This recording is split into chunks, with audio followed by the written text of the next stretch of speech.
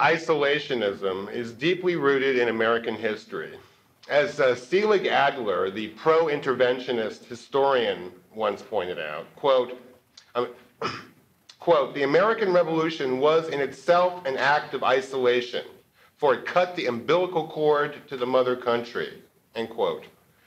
Prior to the annexation of Hawaii and the Spanish-American War, it simply did not occur to anyone that an American empire was either possible or desirable.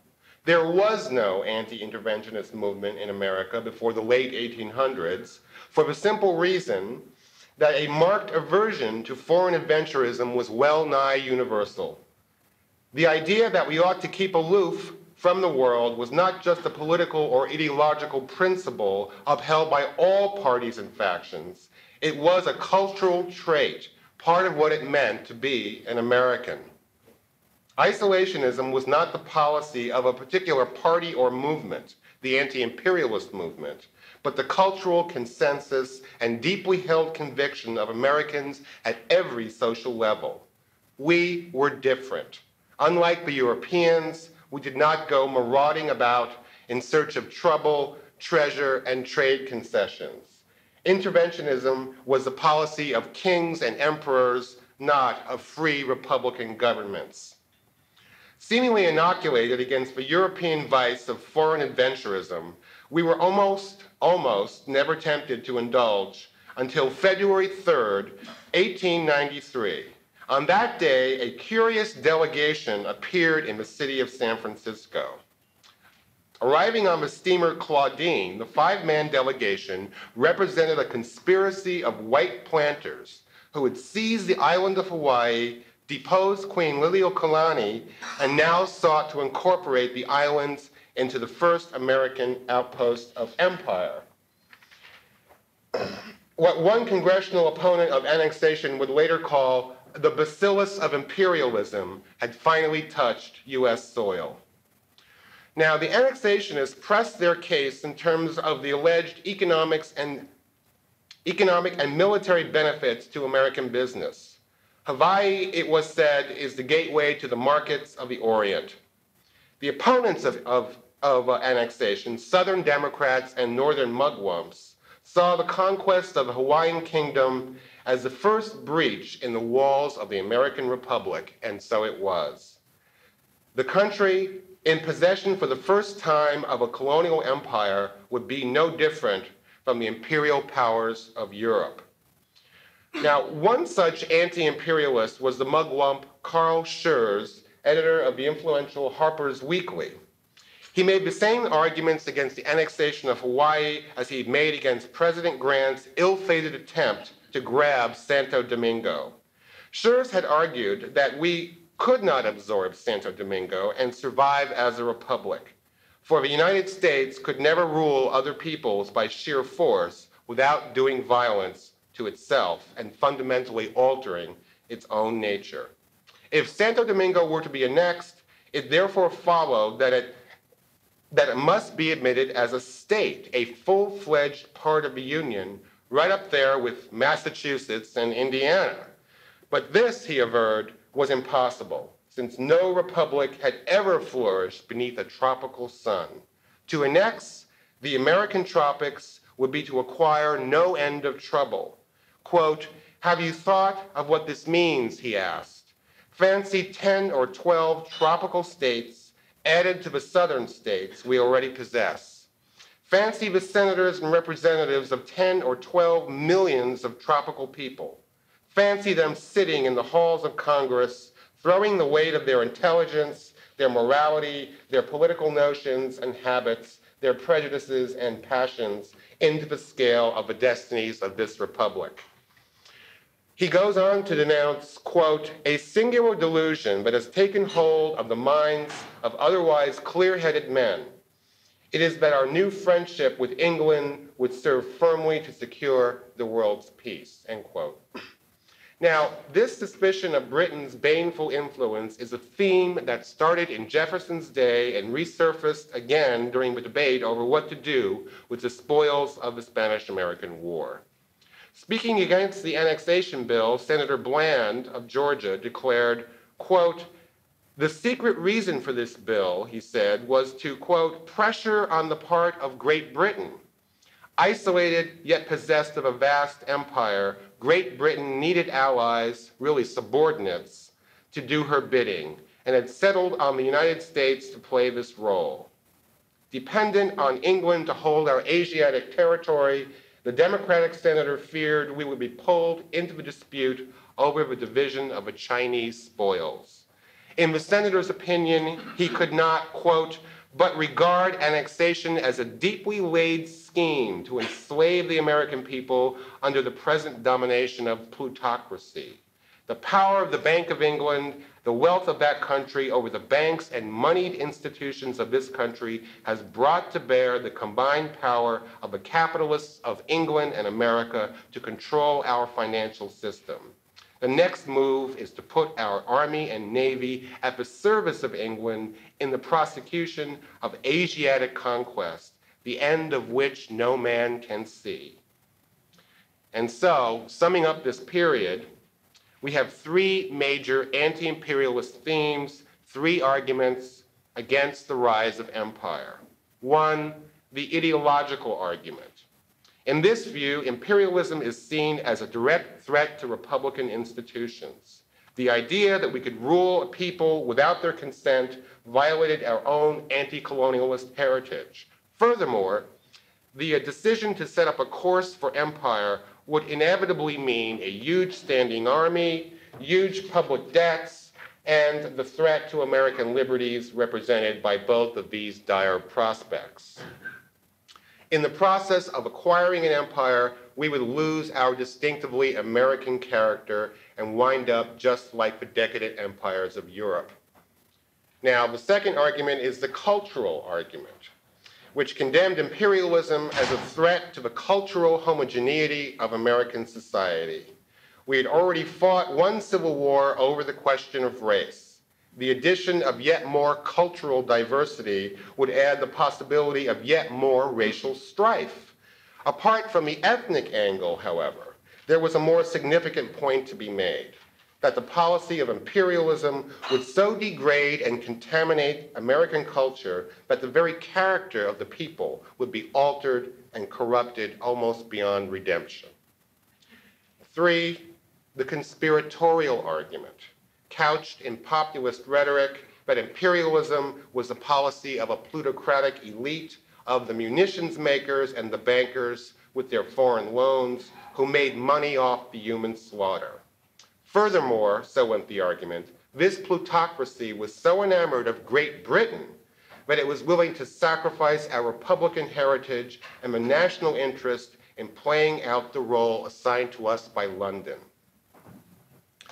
Now, the isolationist reaction to expansionism included elements of both parties. Both major factions of the Democratic Party, Bryanites and Cleveland Democrats, were generally opposed to the policy of imperialism. On the Republican side, the Taft Republicans, as in William Howard Taft, and the Roosevelt Bull Moosers were pro-expansionist, while the so-called mugwumps, many of whom were among the founders of the Republican Party, made up an important part of the emerging anti-imperialist coalition. The fight over the annexation issue also brought out regional divisions, and these were exacerbated by the debate. Opposition to imperialism was centered in the South and the Midwest, with important pockets of organized anti-imperialist activity throughout New England, that bastion of mugwumpery. In the Midwest, this regionalism was associated with a healthy Jeffersonian hatred of the Eastern financial establishment. Now, in a broad sense, what made possible the victory of the empire builders and the overthrow of the old isolationist mindset, at least among the urban intellectuals and the policymaking elite, was the political culture of progressivism. This included a wide variety of cultural uplifters, abolitionists, feminists, prohibitionists, millenarian fundamentalists, as Murray pointed out in his excellent talk last night, militant vegetarians, and of course, Professional intellectuals of every size, shape, and description, eager to try out their endless schemes for the improvement and uplifting of mankind. It was only natural that these people, having set their sights on saving the nation, would feel compelled to take on the rest of the world. This crusading spirit and America's acquisition of overseas colonial empire planted the seeds that would sprout a crop of myrmidons on the eve of the First World War. Now, the coming of the Great War gave birth to an anti-interventionist movement colored with the traditional themes of American anti-imperialism. As Europe sank into a chaos of blood-drenched darkness, Teddy Roosevelt, Henry Cabot Lodge, and former Secretary of War, Henry L. Stimson, launched a campaign to reunite the Republicans and the progressives over the preparedness issue. President Wilson soon came up with his own proposals to increase military appropriations as he inched closer to a decision to go to war. The anti-interventionists struck back when the House of Representatives nearly succeeded in eliminating the ambitious proposal of a Navy to increase the number of battleships. An amendment to cut the naval appropriation in half failed by a mere 16 votes, and the battle lines were drawn. Of the 155 votes cast in favor, the majority were Southern and Midwestern Democrats. Now, the agrarian Jeffersonian wing of the Democratic Party abhorred the rise of a professional military caste, fearing that it would threaten democracy and Prussianize the republic. Midwestern Democrats like Representative Clyde Tavener of Illinois denounced the war trust, quote unquote, which had cornered the market in international strife. Georgia populist Tom Watson declared that the real enemy was not abroad, but here at home, in the class legislation of, quote, overgrown and insolent monopolies. Now, traditional Democratic opposition to militarism and big military budgets was muted, however, by the fact that they were, after all, the party in power, and thus reluctant to oppose President Wilson's armaments program. While there was a hard core of anti-preparedness Democrats in the House and Senate, their numbers dwindled as the pressures of party politics were brought to bear. On the Republican side, 15 voted for the cut in naval appropriations, including 13 Midwesterners, most of whom were progressives. This Republican insurgency represented a significant shift. For years, many of these same people had gone along with imperialism and voted for a greatly enhanced Army and Navy, especially during the era of Teddy Roosevelt. Under the pressure of events, however, many leading progressive Republican legislators came around to the opposite point of view. And you see this happening today, and you see it happening over and over in history, and we'll get to that. Representative James L. Sladen, a Texas Democrat, declared that he suspected, quote, a conspiracy to force our country into war with Germany. He attacked the great and influential lobby operating about the halls of Congress and the press, whose purpose is not only to feed the maw of the munitions makers, but also to deploy our enlarged forces in Europe. The people, he contended, must be mobilized against, quote, the majority of the newspapers and great commercial interests, end quote. So we see that nothing ever really changes. Here, Sladen is expressing the main theme of anti-imperialism, first raised in the battle against annexation of Hawaii and the Philippines, and now amplified and applied to Wilson's military buildup and his handling of the submarine crisis. A warmongering and profiteering elite motivated by greed and a treasonous devotion to Great Britain was conspiring to involve us in the intrigues of Europe and get us into the war. This concept, first articulated by the anti-imperialist movement of the 1890s, was a favorite populist theme that developed and grew stronger with the years, carrying over into the isolationist resistance to World War I and World War II, and permeating the rhetoric of non-interventionist factions within both parties. Now, at about this time, there came into existence the first internationalist organization in American history with the rather ominous name of the League to Enforce Peace.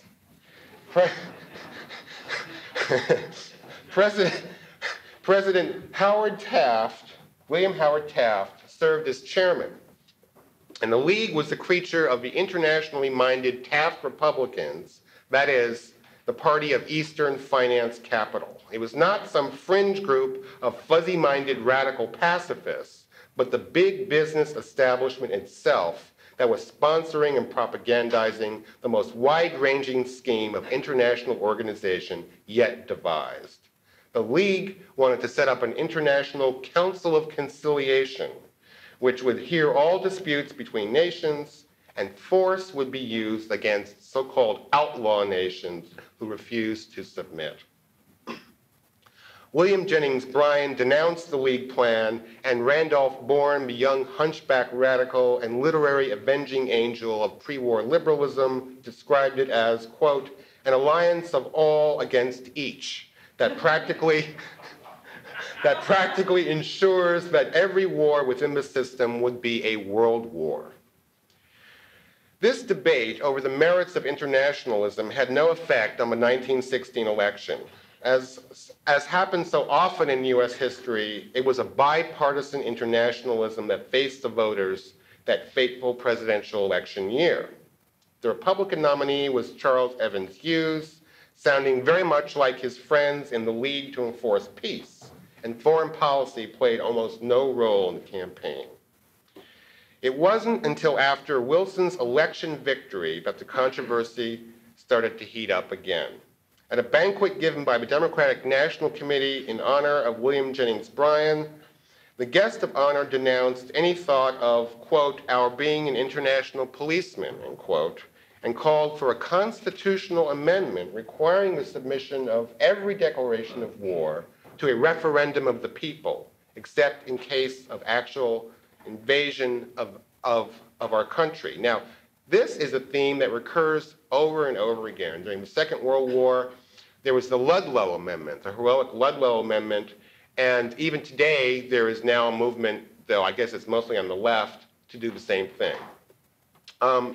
Senator William E. Borah, Republican of Idaho, who had sometimes gone along with the preparedness campaign, charged that the President's League of Nations represented a scheme that would drag this country into endless foreign wars.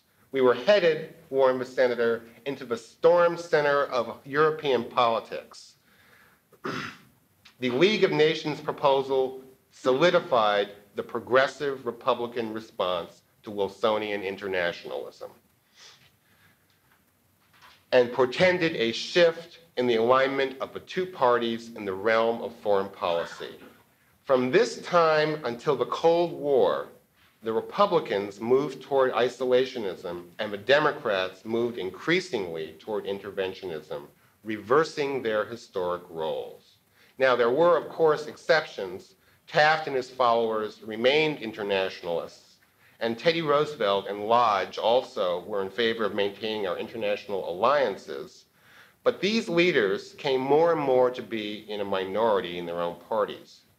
As a New Republic editorial put it, what had been the party of jingoism and imperial overstretch was now proposing, quote, to crouch at its own fireside, build a high tariff wall, arm against the whole world, cultivate no friendships, take no steps to forestall another great war, and then let things rip.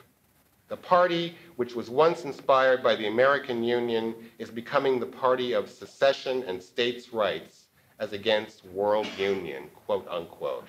And I'm in favor of it. Among the Democrats, the party regulars were forsaking their traditional fealty to the foreign policy of Thomas Jefferson and uniting around President Wilson's internationalist program. While some Democrats spoke out in defense of the old program, opposition from the Bryan wing was muted, as was Bryan himself. Now, the vote in the House of Representatives on the war resolution reflected the politics of the emerging isolationist coalition, which would retain its essential character for the next 40 years. During that debate, isolationist themes were reiterated with renewed vigor. In entering the war, we would hand the victory to the money-mad profiteers who trafficked in arms. In spreading democracy and peace abroad, we would lose it at home. In saving the Europeans, we would lose our own souls. 54 congressmen voted against Wilson's war, 35 Republicans, 18 Democrats, and 1 socialist. Although there were a few conservative Republicans who voted no, most were left-wing populists of the La Follette variety, Midwesterners who hated bigness, the Eastern establishment, and the government-business partnership that was the basis of the state capitalist order. Virtually all the Democrats who voted no were Southern Bryanites who remembered their party's historical antipathy to war, militarism, and overseas adventurism. Now, in the opposition to the First World War, the 3 themes of the anti-interventionist movement were amplified and developed. The ideological argument was reflected in the progressive critique of war as the policy of a ruthless elite that profits from the slaughter.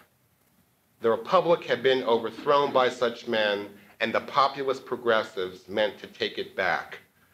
After the Great War, the cultural and conspiratorial themes tended to merge into a single argument, that foreign lobbyists in government and the media exert a decisive influence in the councils of power. Now, historical revisionism played a key role. Harry Elmer Barnes' books, The Genesis of the World War and In Quest of Truth and Justice, gave voice to the universal mood of disillusionment. Barnes' critique of U.S. intervention in the Great War was preceded by and thematically quite similar to the work of Judge Frederick Bausman, author of Let France Explain. Bausman had retired from the Washington State Supreme Court and devoted himself to writing the first American book to expose the myth of German war guilt. Writing in H.L. Mencken's American Mercury, Bausman asked, "Was ever a country so bedeviled as ours? Has there ever been one in all history in which the class most powerful in controlling government and public opinion was determinedly bent on giving away enormous sums of the country's money to nations already heavily armed and openly expressing contempt for our sacrifice, which they would accept only as their due? It is an actual fact that in many circles of wealth and fashion in this country, one who takes his country's side in these debates is put to shame at dinner tables," end quote. Well, it all depended on whose dinner table you ate at. In the East, among the Tory-loving would-be aristocrats of American society, this was no doubt true. But in the Midwest, a new Americanism was brewing. The general disillusionment that follows any war, combined with popular resentment against British wartime propaganda and their attempt to get out of paying their war debts to the United States, reached the boiling point in the late 20s. A wave of anti-British feeling swept the country, and a coalition of groups, such as the Veterans of Foreign Wars and the Patriotic League for the Preservation of American History, joined forces to get rid of the Anglophilic bias in the nation's school books. The Veterans of Foreign Wars declared at that time that, quote, "The heroic history of a nation is the drum and fife music to which it marches. It makes a mighty difference whether America continues to quick step to Yankee Doodle or takes to marking time to God Save the King." Now, this was a mass movement. Of course, today, this is almost inconceivable, but perhaps not. In October 1927, Bausman testified in the celebrated case of William McAndrew, the superintendent of schools in Chicago, who had been suspended for authorizing blatantly pro-British textbooks with an explicitly internationalist bias. Initiated by Chicago Mayor Big Bill Thompson and his advisor, pro-American journalist and author Charles Grant Miller, the campaign to decolonize and reclaim the history of this country was given voice in Bousman's testimony. England, he said, had, quote, beguiled us into war, took all the spoils of it, and did not want to pay her debts, end quote. The inculcation of American youth with a treasonous reverence for the so-called mother country was the work of, quote, financiers of England who seek first the full cancellation of England's war debt to the United States, and second, the placing of the Union Jack wherever now flies the stars and stripes, end quote. Now, the trumpet of this Midwestern isolationism of the right was Colonel Robert Rutherford McCormick's Chicago Tribune newspaper, the flagship newspaper of the McCormick Medal Patterson newspaper chain. McCormick regularly excoriated our deadbeat so-called allies for welching on their war debts and castigated the State Department for toadying up to the British.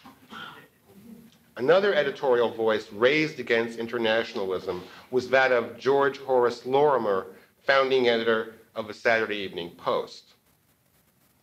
Liberals disillusioned by the Treaty of Versailles, Midwestern progressives wary of foreign interventionism and economic centralism, and conservative Republicans who hated FDR and all his works, this was the broad-based coalition that coalesced into the movement we know today as the Old Right. Forged in the battle against the New Deal and Franklin Delano Roosevelt's drive to war, the Old Right coalition transformed the Midwestern progressive Republicans who had initially supported the New Deal into the bitterest Roosevelt haters in the country and principled opponents, eventually, of big government. Their evolution is encapsulated in the career of the writer and publicist John T. Flynn, who started out as a New Republic liberal and opponent of big business monopolism and became the outstanding organizer and spokesman for the America First Committee and the Old Right conservatives. In Flynn's mind, opposition to centralism and militarism were the main tenets of the liberal creed. And in his campaign against the New Deal and the war, he was merely being consistent. But in fact, there was a change in the analysis of the old-fashioned liberals, a clarification of their previously confused economic views. They became opponents of big government. Yesterday's critics of capitalism were transformed, like Flynn, into advocates of free enterprise and strictly limited government. In the Old Right, in the America First Committee, all the main currents of anti-interventionism, populism, progressivism, nationalism, libertarianism merged into a single movement in opposition to the New Deal and the war. Out of this popular front, the modern conservative movement was born. Now, I've already dealt with this subject in my book, Reclaiming the American Right, The Lost Legacy of the Conservative Movement, and since I hate to repeat myself, I'm not going to go into a big analysis of it here. And I refer you to that work for an extensive treatment of the subject. Suffice to say that the Old Right is sort of hovering over this room, watching us. And they are our intellectual ancestors, they are our heritage, and I encourage you to investigate the history of the Old Right. Now, those who oppose the transformation of our American Republic into an empire hailed from both ends of the political spectrum, from far right to far left, and virtually all points in between. from the free silver populism of William Jennings Bryan to the old right laissez-faireism of Garrett Garrett, the various strands of non-interventionist thought are made of distinct and diverse fibers. The history of the anti-interventionist movement is the story of how those disparate threads have been slowly woven together over time. It is the story of a developing Americanism, of an American ideology that encompasses not only foreign but domestic policy, of a libertarian nationalism that extols America as the fatherland of liberty. The evolution of this ideology is an ongoing process of which this historic conference is a vitally important part. Thank you.